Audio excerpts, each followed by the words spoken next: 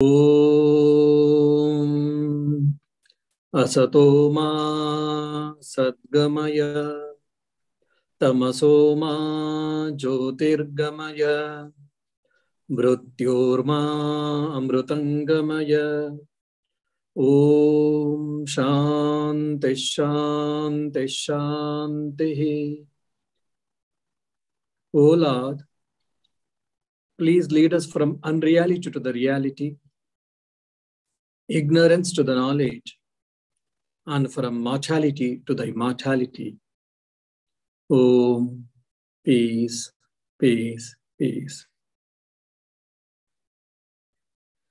My dear devotees, we are discussing the Vedantic preliminary text called Aparokshanubuhti. What is Aparokshanubuhti? The meaning of Aparokshanubuhti is the immediate realization of the self. So, in my previous class, as I had said, the Vedanta, Advaita Vedanta, the non-dualistic philosophy, does not believe in the emancipation or the realization after our death or in other worlds. Rather, it should be experienced, it should be felt, and it should be, we should have in this very life, in this mundane world. That is the beauty of Advaita Vedanta. And Advaita Vedanta tells, yes, you can, by trying, you can be realized yourself, who are you, and also you'll be free in this very life, in this mundane world. That is the beauty of non-dualistic philosophy. A question may come for many of us, Swami or Swamiji, this Advaita Vedanta is very subtle, and sometimes we feel that they are very abstract in concepts also. Okay, since you are a monk or mendicant, you don't have any other work other than this, you read, you study, you may have to preach also. But being an householder, I may be a technocrat, I may be a computer savvy, I may be a doctor, or I may be a celebrity, I may be a political entrepreneur, whatever so. For me, how this Vedanta will be practicable, or how can I apply it in my day-to-day life? How is it applicable to me? This question may come for all of us at some point of time. Yes, it should come. It is very important from this practical aspect, from practical point, we should also study Advaita Vedanta. That is the beauty of Swami Vivekananda, who taught to the entire globe. Started from USA. In the West, he said, he took quite a few lectures on Advaita Vedanta on the title, or in the title, Practical Vedanta. So Vedanta is not meant for mere thinking, mere hypothetical argument. It is meant for practice.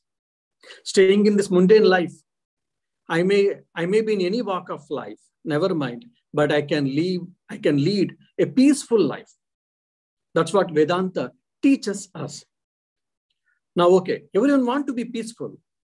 Everyone, we want bliss. We want happy. We are all seeking for it. Now, how to lead this life and how Vedanta helps to lead this happy life. The beautiful example can be given is the life of Alexander.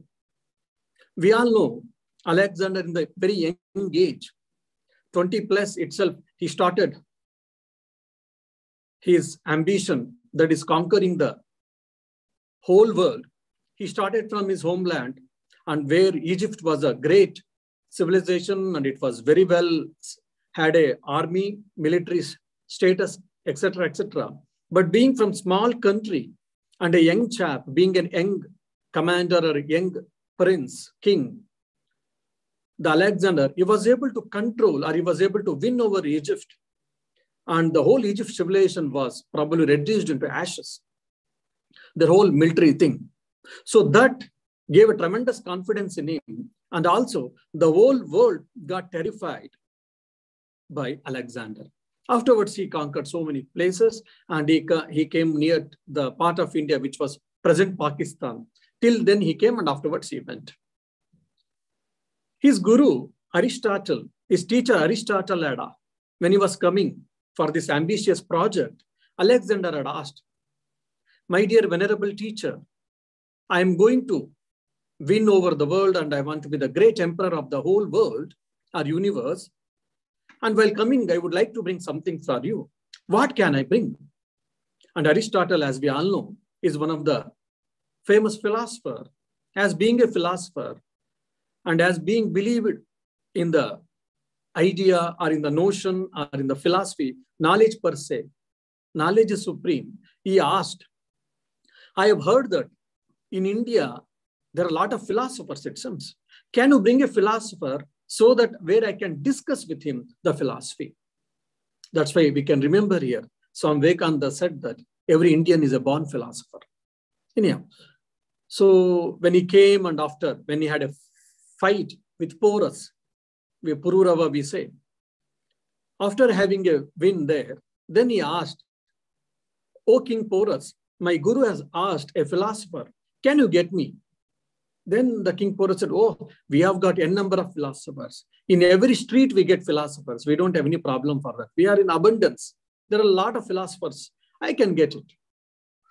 Then the King Porus or Pururava ordered his chief commander, "You go and try to get the best philosopher." So for us, the philosopher means in generally, they are monks or the sadhus or the saints. And generally, they all live in the outside of the town, generally, or they live in the forest, hermits. So they went to the forest. There, one famous monk was there, was known for his Brahmagnana, the knowledge of Brahman. And there was a faith among the society that he has realized Brahman.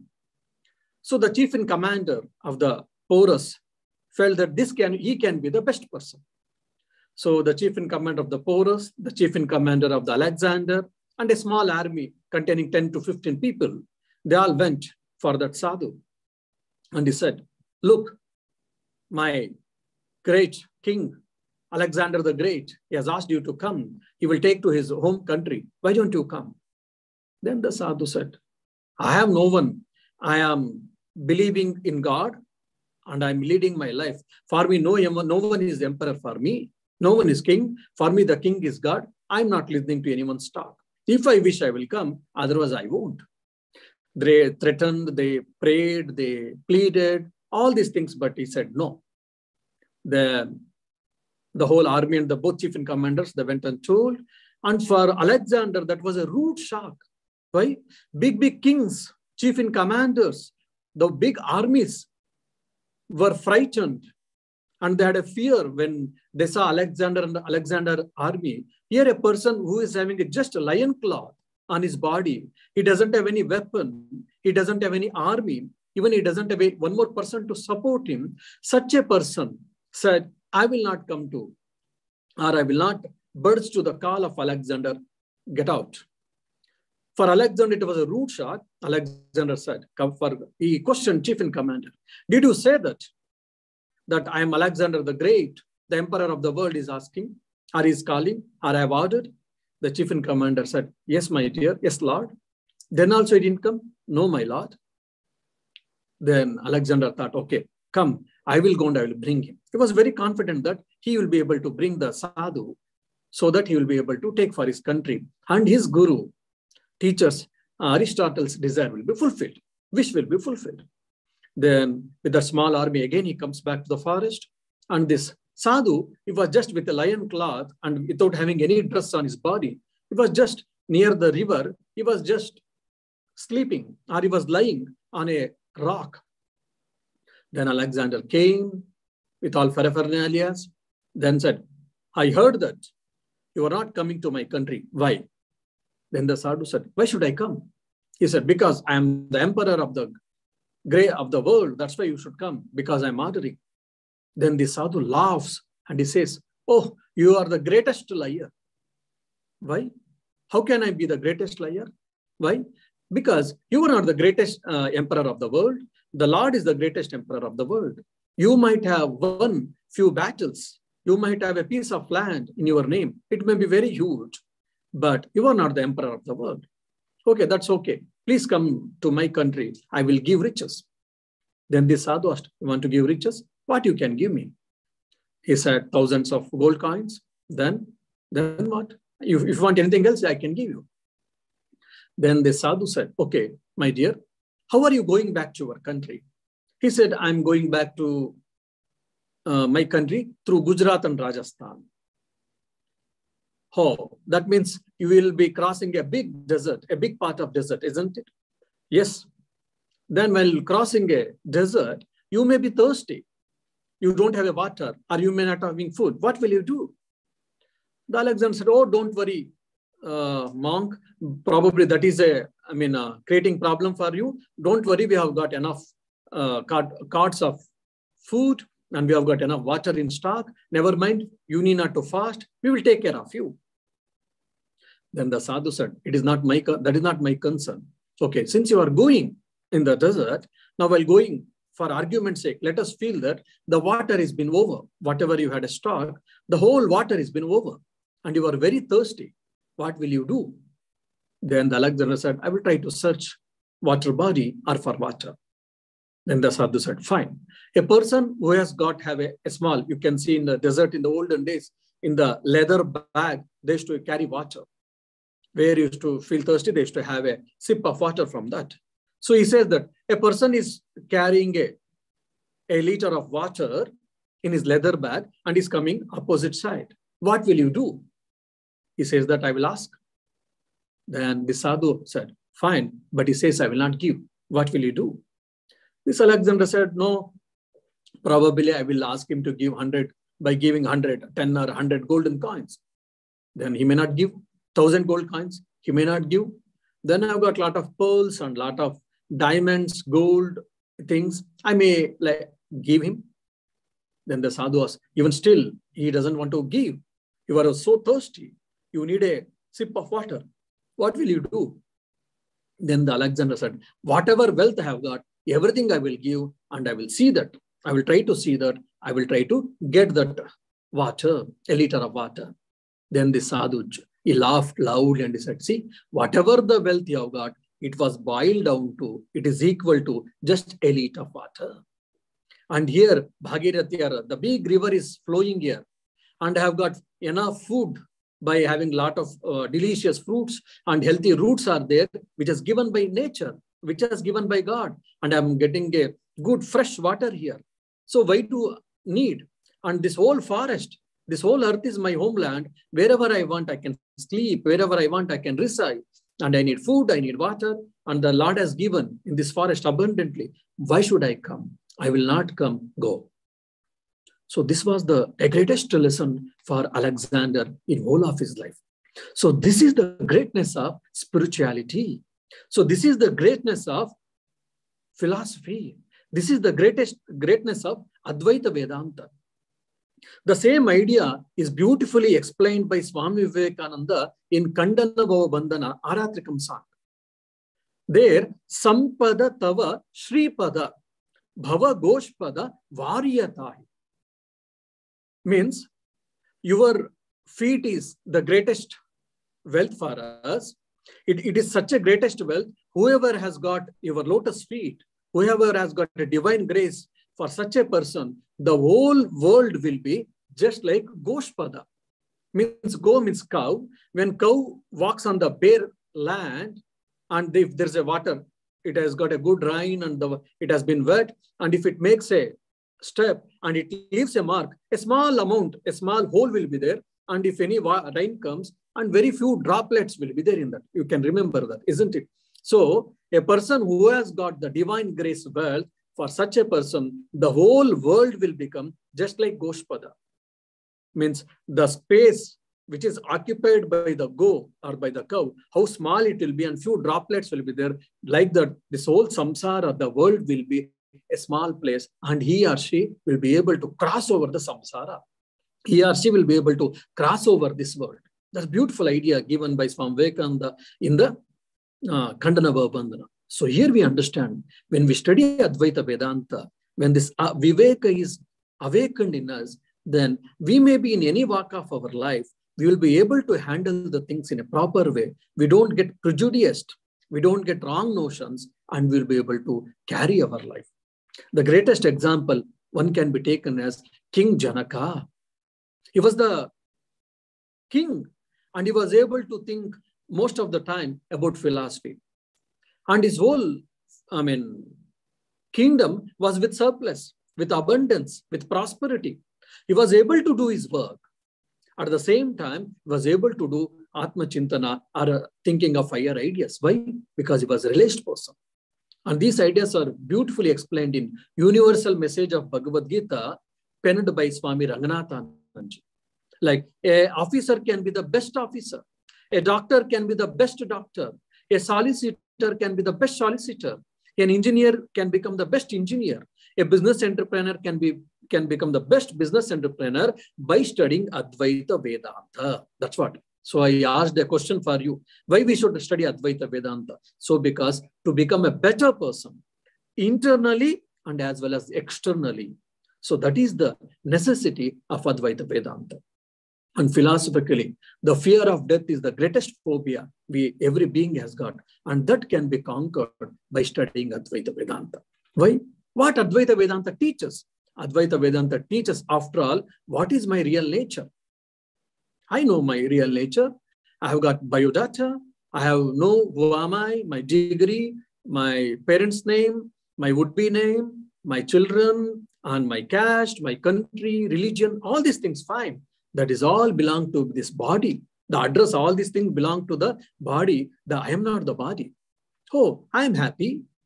I am so-and-so. I have achieved many things. I can think that, I can do this. Yes, all these things belong to your mind, belong to your willpower, belong to your thoughts, belong to your emotions. Again, you are not that. You are different from this. You are that Atman, or consciousness. So this is what Atma and Anatma Viveka. Discrimination between self and non-self. And that's what has been explained in the 16th sloka in Aparokshanubuhti. Just we had started to understand this. Now we will go in detail in this 16th sloka.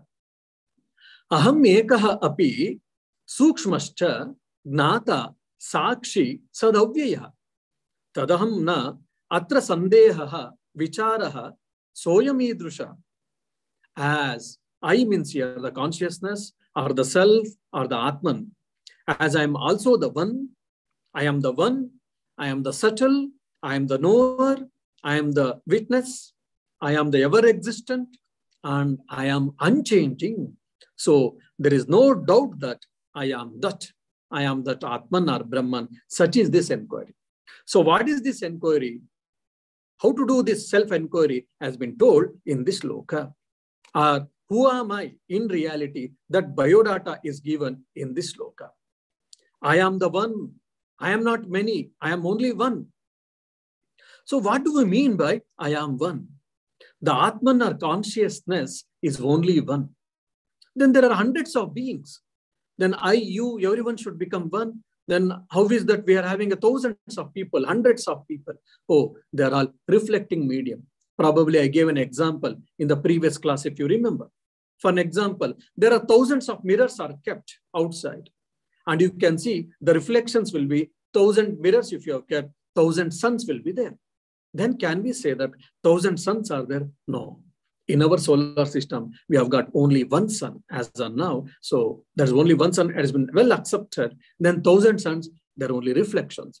So similarly, each being has got the subtle body, and the subtle body is called just like reflecting medium. So we think that there are millions of Atmans, millions of selves, thousands of selves. There are only thousands of or millions of reflecting mediums called subtle body, but Atman or Brahman is only one.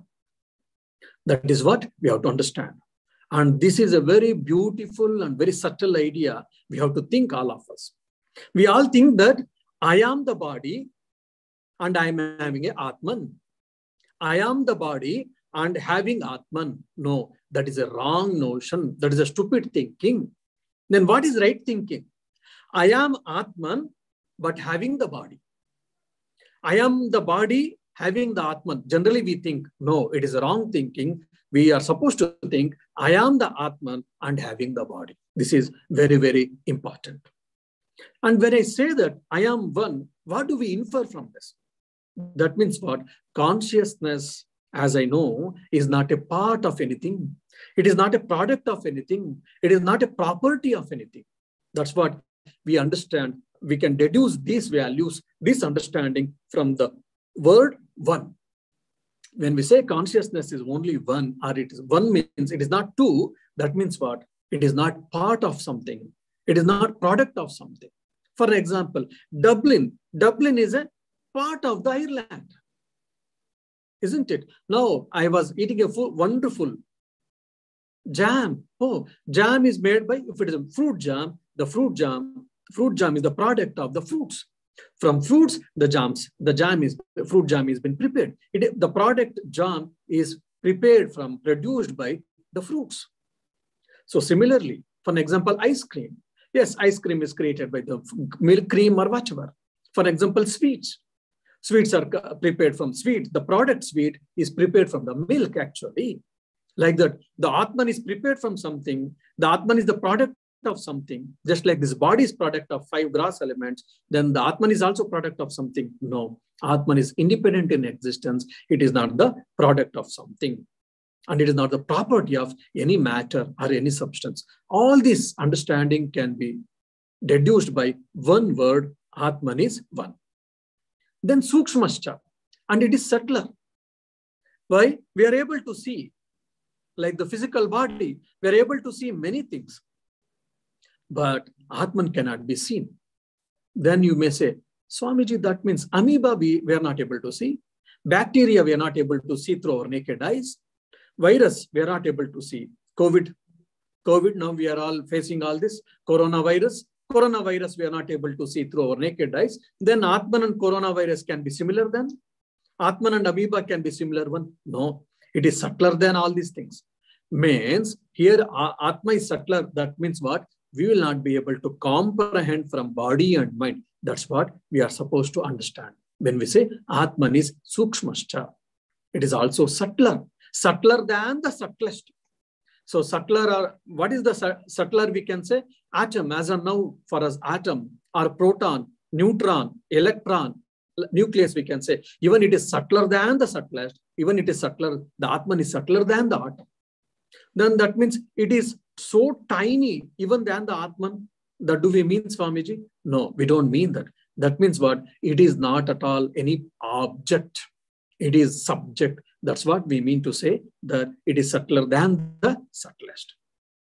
Now, Gnata, the third value or the third nature given by the author is Atman is Gnata. In second or third sloka, this subject will be coming. I will take there. So that's why I will switch over to now the next thing. Atman is Sakshi, witness. The Sakshi, witness, is a very beautiful thing. Most of us, we are not aware of it. We should start practicing it. And this is told beautifully in the Kshetrajna Yoga, that is 13th chapter in Bhagavad Gita.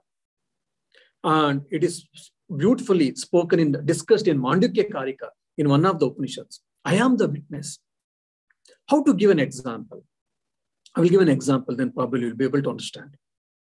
You had been to a river, 3 people.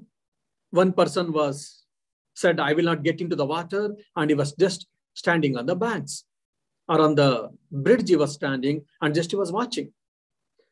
And other 2 people, they went into water, and they were enjoying. They were splashing the water on each other. They swam and they played, and they're enjoying like each other.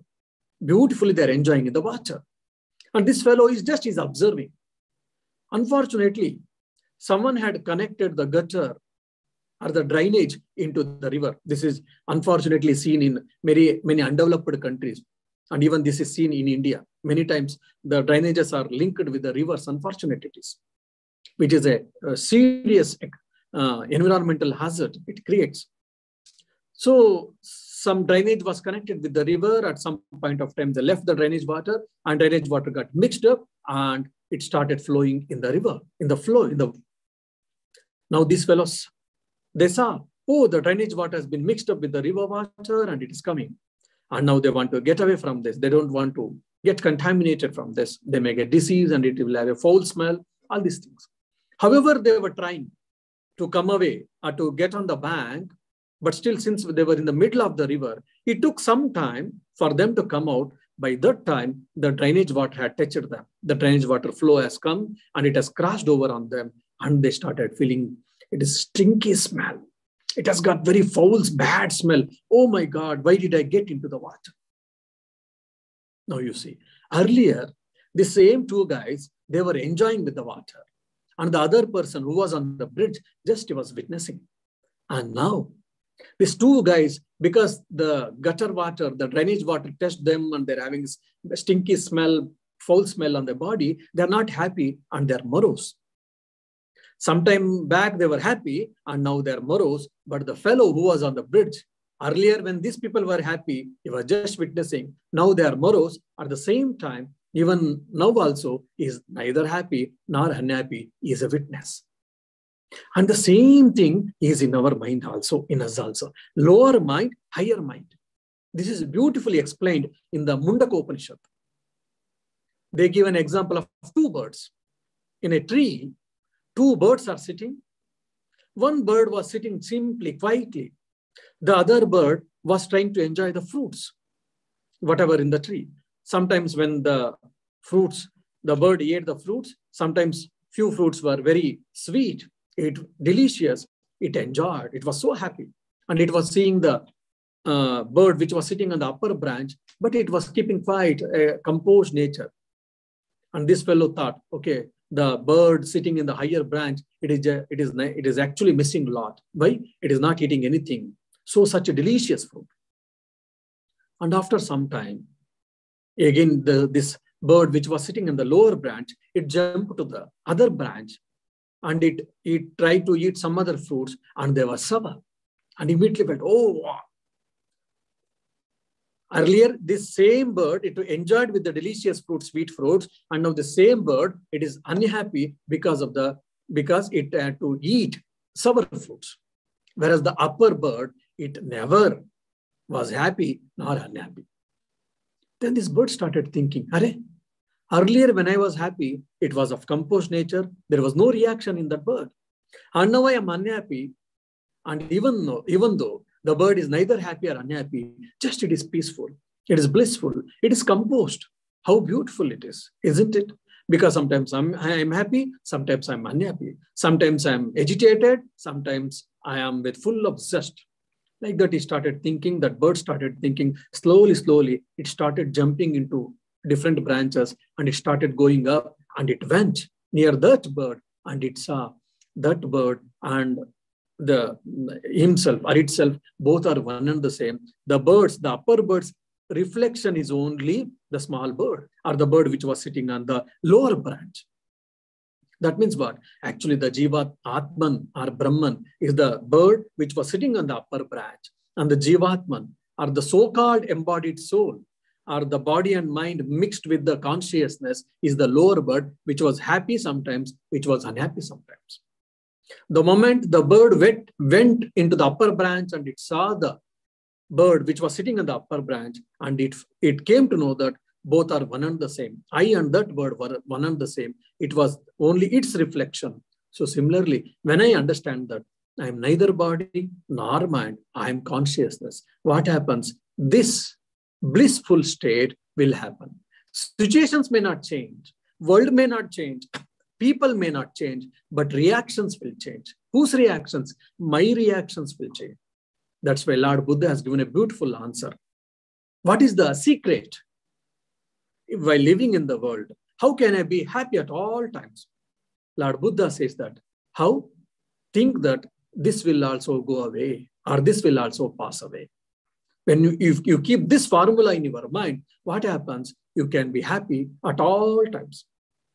In favorable circumstances, situations, we are happy. We need not to teach. No one need to teach for us.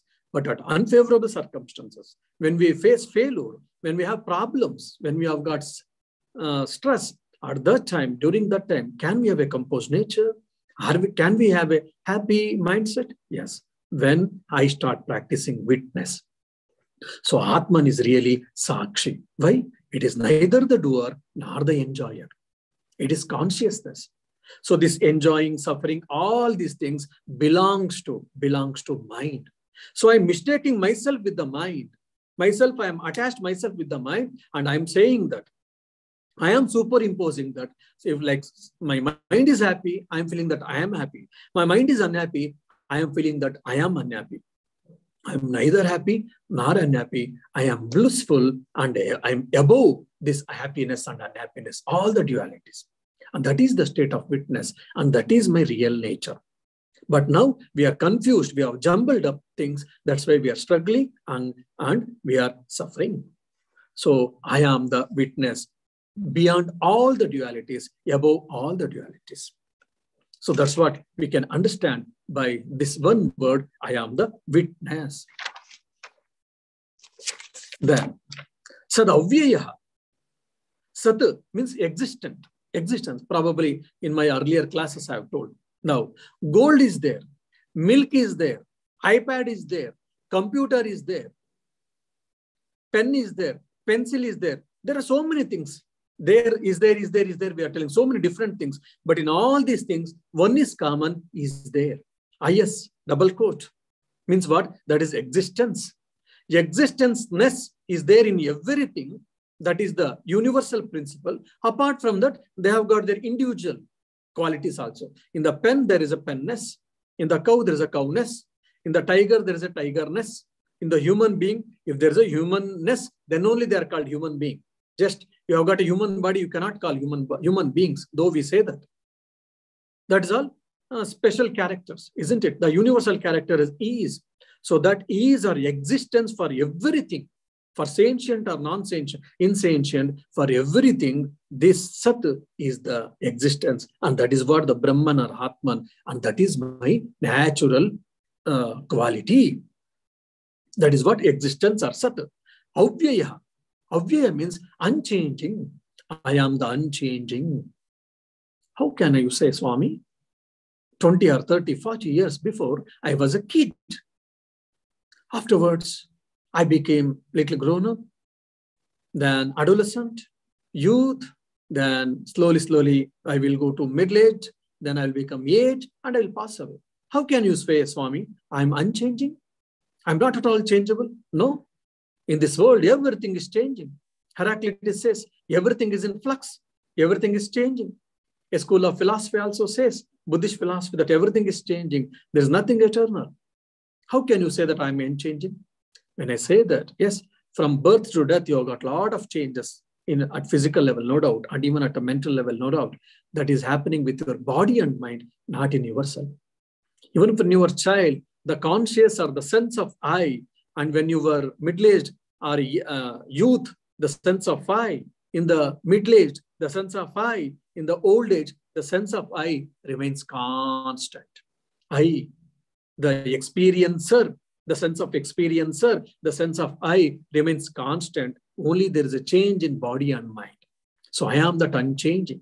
That's what we have to understand. But many times we have confused so much. There is so much attachment and there's so much mixed up, jumbled up. We are not able to differentiate ourselves.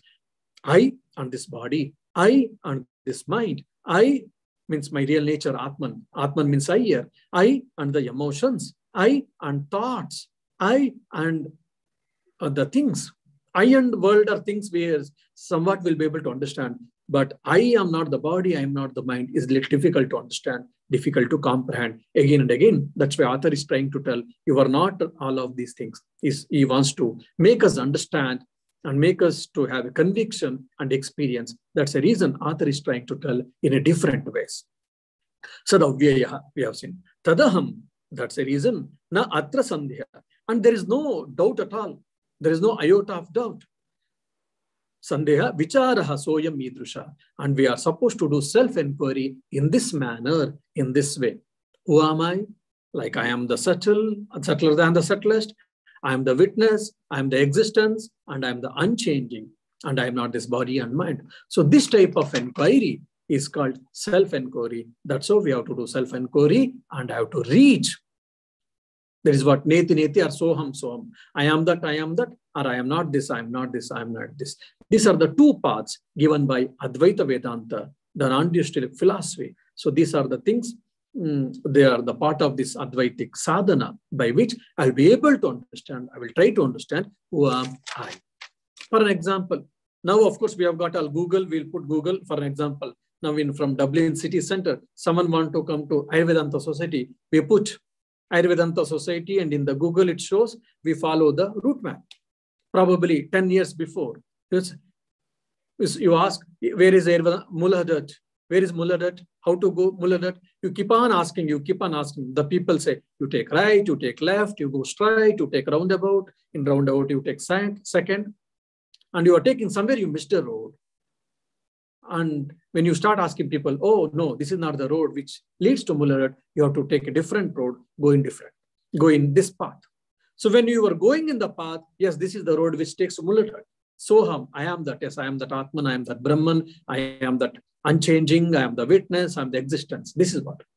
You've taken a wrong route, which was not taking to Mullahadat, but still you thought that will take a Mullahadat, and you had been for some more distance, then the people start telling, no, this path will not take into the Mullahadat, you have to go in a different way. And you keep on now changing your route and either right or left or back, whatever you are taking. That is what Neti Marga. I mean, in a crude way, I'm explaining, trying to. So in this, what is Soham, means what I am, has been explained in the 16th sloka. Now, 17th onwards, 4 or 5 slokas, the author beautifully explains what is ignorance. Since we have got ignorance about our true nature, real nature, we are suffering. So in the 17th sloka onwards, 3 or 4 slokas, the author tries to explain what is the ignorance and what is the nature of ignorance and why we have confused ourselves with the body and mind. Atma vinishkalo heko deho bahubiravrutaha tayoraikam prapashyanti kim agnana mataparam. Atma, the Atman or the soul, vinishkalaha. Vinishkalaha means without parts. Nishkala, vinishkala. Without parts. Means for an example, body has got so many parts. I have got head, I have got hands, I have got legs, trunk and all. Similarly, a car has got so many parts. So like that, Atman has got any parts? No, it doesn't have any parts. It is without parts. He, verily, surely, Eka. It is only one. We have already seen same thing, same idea has been told here. It is one, single. So this is the nature of Atman. Okay. Then what is the nature of body? Then is the body is also one, are you going to say? Then are you going to say that body also without parts? No. Dehaha, the body, the physical body, bahubihi, by many, avrutaha, covered. Means the body consists of many parts. Head, trunk, back or stomach or hands, legs, and among legs you have got toes, and among in the hands you have got fingers, elbows, so many things. Yes, it is covered with the body parts. Tayoho, of these two, among them, aikyam, identity, prapashyanti, you are seeing, kim agnanam, what ignorance, atah param, than this. Ajay, the Atman, our soul is really one, and it doesn't have any parts. Whereas there are innumerable bodies, and the body consists of parts. And how they are diagonally opposite, but you people are mistaking one with each other, and what else can be the greater ignorance than this? See how beautifully he's telling, and he's slapping us actually. The author is slapping us. You fools, you are not able to understand why. You are not the body. You are not the mind. Upanishad is telling again and again. The Advaita Vedanta is telling you again and again, but you are confusing yourself. How? Because Atman is only one and it doesn't have any parts, and whereas the body has got many parts and there are many bodies too. So more or less here, the meaning is very simple. So we need not to discuss much. Only I would like to tell the beauty of ignorance is what? Ignorance has got 2 powers actually. What are that? It is called technically Avarna Shakti and Vikshepa Shakti. Avarna Shakti means the power of covering. The ignorance covers an object first. Since, for an example, an object has been brought in front of you, which is covered with a wrapper, and if I ask you, what is this? You say, Swami, I don't know, because you are covered with the wrapper. How can I know? I say, just imagine, just try to tell. So you imagine, and most of the times it may be wrong. And because of imagination, because the wrap is covered on the object which I'm showing you, so you are not able to comprehend what is that object, and you are miscomprehend, because maybe seeing the shape or seeing the thing. So you are assuming some other object. But when you open the wrapper, you'll be able to understand whatever you were saying, all of them are wrong. You had a misconception. So that is the covering. The ignorance covers an object, covers the knowledge, true knowledge, covers the object. That is called power of covering, Avarna Shakti. Because it has been covered and it has been projected as something else. That is called Vikshepa Shakti. I'm seeing the object as something else. For an example, the beautiful standard example in Advaita Vedanta is seeing the rope as snake. First of all, because of ignorance, because of improper light, I did not see the rope as a rope, and I saw the rope as a snake. So this is what Avarna Shakti and Vikshepa Shakti, power of covering and power of projecting as something else. This is what ignorance is. And because of this ignorance, we are thinking that the body and mind are real, and I am the body or I am the mind. Neither I am the body nor I am the mind. And also in Advaita Vedanta, they say the Maya, the other name of ignorance, is so beautiful. It is so glorious that it is making impossible possible. What it is making impossible possible? That we told that Atman is only one, it has not any parts, it is knower, it is consciousness. Whereas the body and mind, the body has got parts, it is unconscious, it is insentient actually, and it has got many parts, but still we feel, which are diagonally opposite, but we feel both are one and the same. We have got affinity, we have got attachment, and we have got wrong notions. That is the beauty of Maya, which makes impossible possible. Like darkness and light, dark and light, can it coexist at the same place, at the same time? We say no, but still in Maya, because of Maya, it is happening. The darkness and ignorance, the darkness and light is existing or staying together as if like, though I am consciousness, I am the light, I am the knowledge, but I am thinking the unconscious thing as myself. So Atman doesn't have any parts, it is Niravayava, and the body is Savayava, means it has got parts. Then Swami, when we say that I am fat, I am thin, I am beautiful, I am ugly looking, when I say this I refers to physical body. When I say I'm happy, I'm unhappy, I'm enthusiastic. When you say this all refers to your emotions, which is a part of body. Oh, he or she is an intelligent. He's such a beautiful, intelligent lady. He or she is a dull-headed fellow. He or she is a unintelligent or intelligent. When we say all these things belong to their thought process, belong to their intellect, not to themselves actually. I am happy, unhappy refers to emotions, and I am perturbed, I am hurted, that refers to your pseudo-ego. And if you say that someone is intelligent, someone is thoughtful, their thoughts are very good, yes, it all refers to their thoughts. It is not to him, or it doesn't refer to the consciousness or Atman. So we have to understand. The same, now the nature of ignorance has been continued in the next sloka also. Atma niyamakascha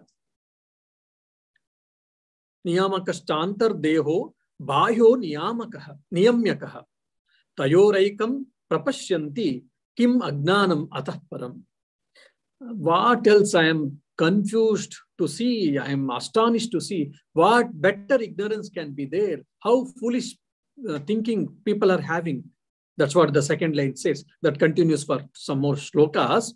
He is telling why Atma, the Atman or the soul. Of course, in Western philosophy, sometimes is also told as spirit, but spirit is something to do with the mind. That's what. So that's why Atma means it is soul. It is better to have the notion of thinking that it is a soul. Niyamakaha. The Atman is the controller. Cha antaha. Antaha means it is not end, it is internal. The Atman is the controller and Atman is the internal. Means indweller. Internal means indweller. He, surely, verily, Bahya, Dehaha, the body, the gross body, physical body, is Bahya. It is external. Means external, it is seen. External, it is Niyamyakaha. It is controlled. Meaning, a just simple sentence, if you want me to tell, the Atman is internal, Atman is indweller and is the ruler of the body. And whereas the body is external and it has been ruled.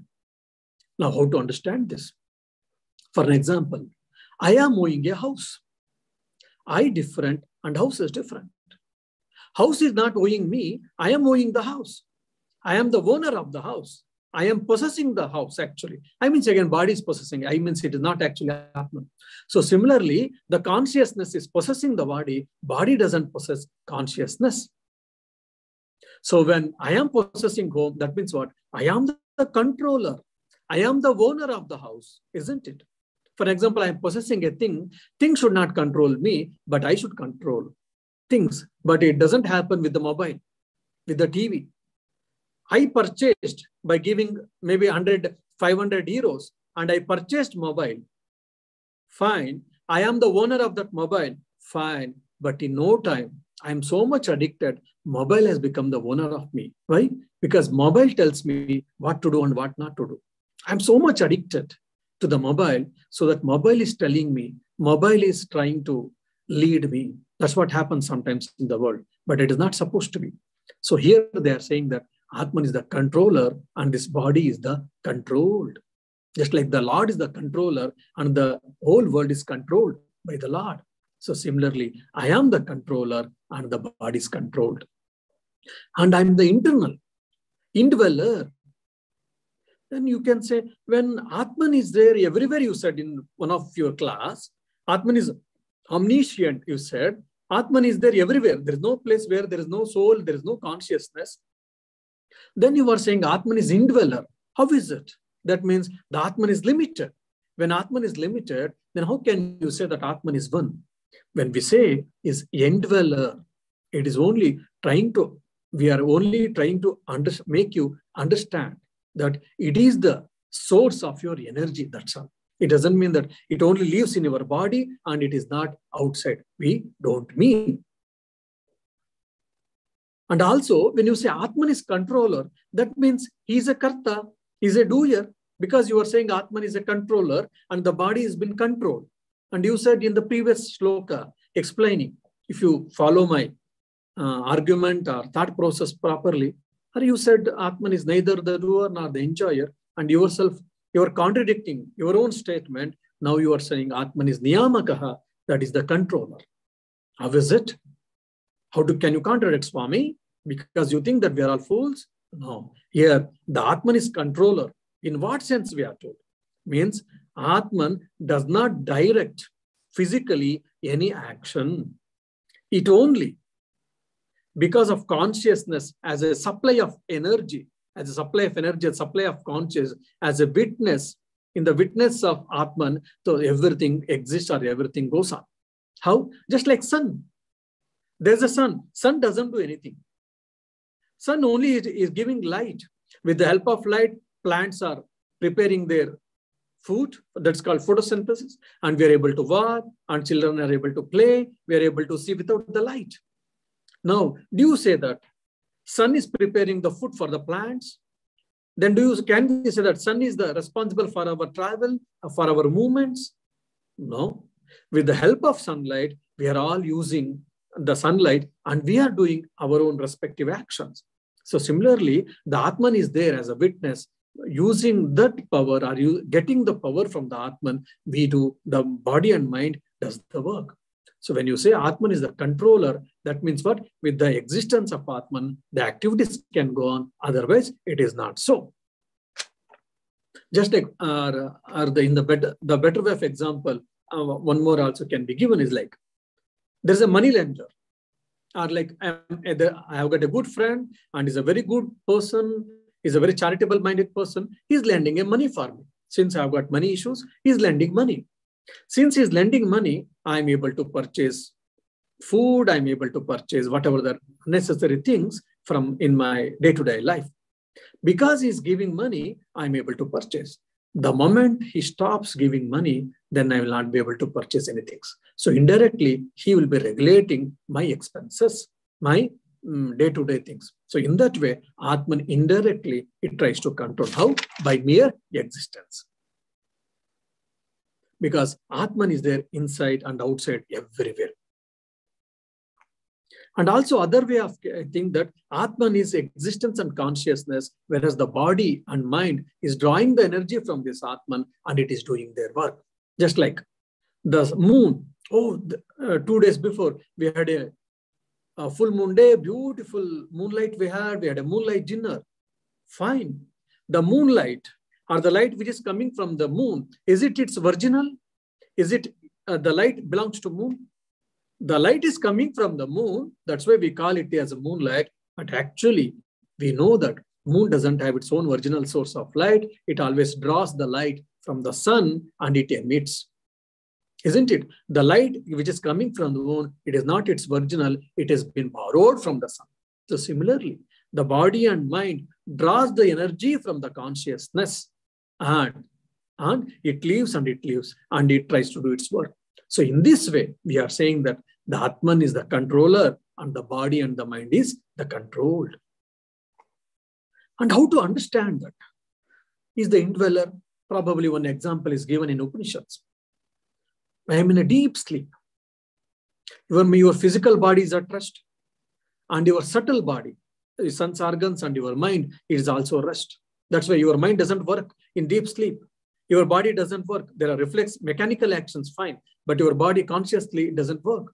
But still, as I get up, I say, oh, beautiful, wonderful, blissful. Why? Because I had a good sleep.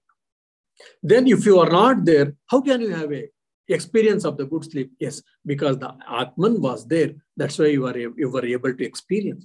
Now, I cannot experience your nature of the sleep. I cannot say, oh, you had a good sleep. We cannot say. Why? Because it is belong to your own experience, isn't it? So even from this point, we can understand that Atman is indweller.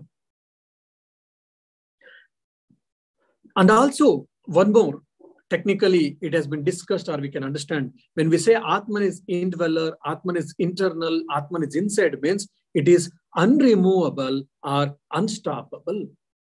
Like, for example, water can be removed from the water body.